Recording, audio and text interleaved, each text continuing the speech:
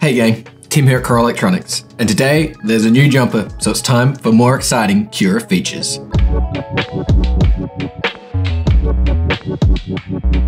It has been a while since I hit you up with the newest and most exciting Cura features, so in this are some of my new favorites.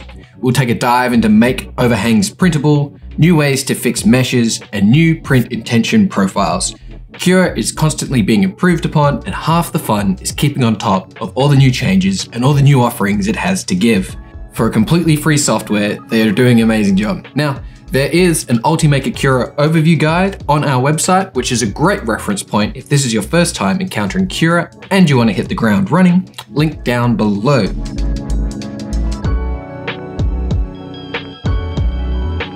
This is a new setting that literally alters your CAD model inside Cura, as the name implies, to make overhangs print better and without supports.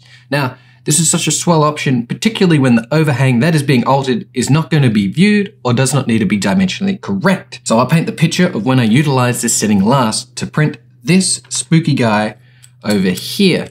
Jumping into Cura now, we can see in Cura the STL file of this skull, which I wanted to be printing facing up out of the print build platform, but with minimal to no supports. So when you view it from across the platform, you can see that the anatomy is correct, and the jaw section makes for a very big overhang.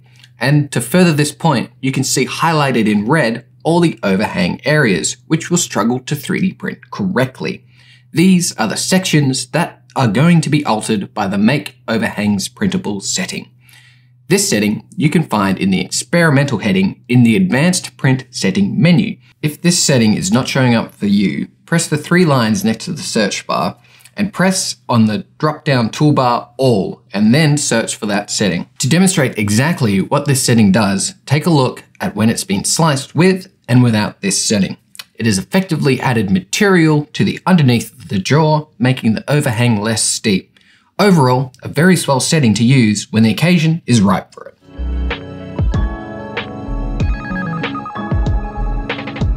Cura has really upped its game in fixing meshes to make models easier to print. Now, to clarify, mesh modeling has become the most common type of modeling in all methods of capturing into a computer the irregular shapes of the real world. A polygon mesh is a collection of vertices, edges, and shapes that define the shape of a polyhedral object. Depending on how this computer data has been created, or if errors have occurred during reformatting of this data, there can be gaps or holes or have whole features missing from it.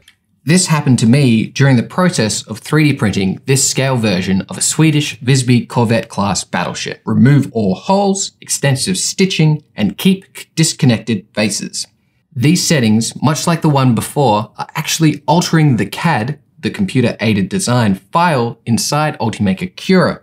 This results in slice models that either print better or in this case actually make the file printable. All these settings can be found under Mesh Fixes.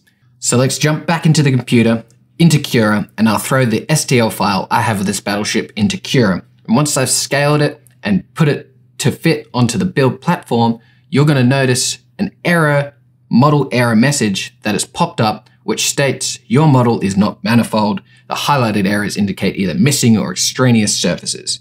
And this is the problem that we're going to be addressing with these new mesh fixing options. First things first, I'll show you what happens when none of these mesh settings have been altered. By default, they are all normally turned off and the model is sliced. As you can see, a whole chunk of the lower hole has been neglected by the slicing program. This small little problem with the mesh has compounded into a much bigger issue. This boat is definitely liable to sink if printed at this moment. Now, often one or a combination of these mesh repair settings can fix computer files with issues like this. A little bit of trial and error in Cura can often save you heaps of time instead of software hopping to try and fix these problems. So let's click on the checkbox of Keep Disconnect Faces and then slice the model again. As you can see, it has repaired this gap really well, even repairing the back of the boat correctly. This single checkbox has fixed all my problems in this particular model and has let me get right back to 3D printing. Now, altering these settings are not always guaranteed to work. Another good method of repairing models is opening the file in another software, altering it in there, and then exporting it out as another file format, which can still be readily read by Cura. I'm going to link below a guide which dives into mesh repairing and using other softwares. This will teach you how to turn raw point cloud data into a usable 3D printable file.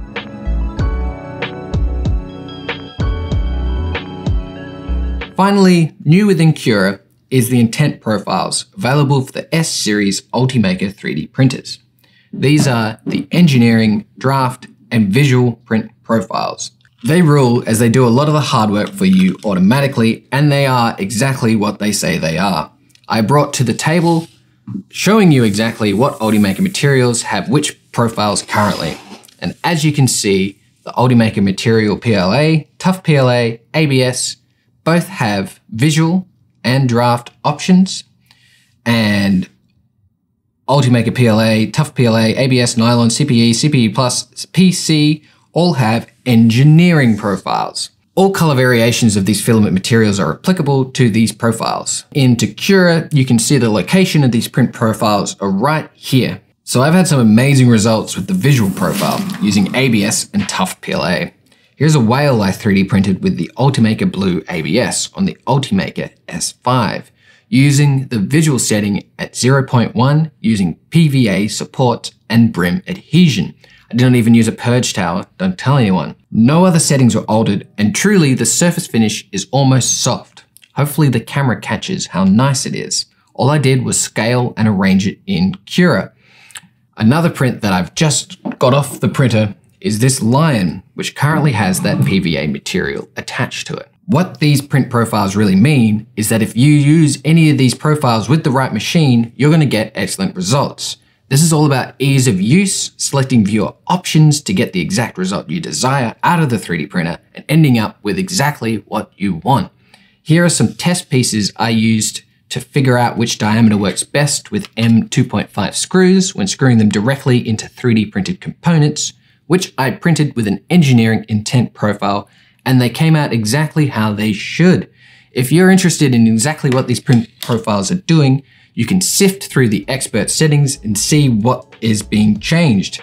This could definitely give you pointers to alter and improve your own favorite print profiles. To give you an idea of the depth that these changes do, on our online write-up is the current changes from the default intent profile to the engineering intent profile. And with these 3 new exciting Cura features, I will sign off. If you dig our content, come like and subscribe, and until next time, stay cozy.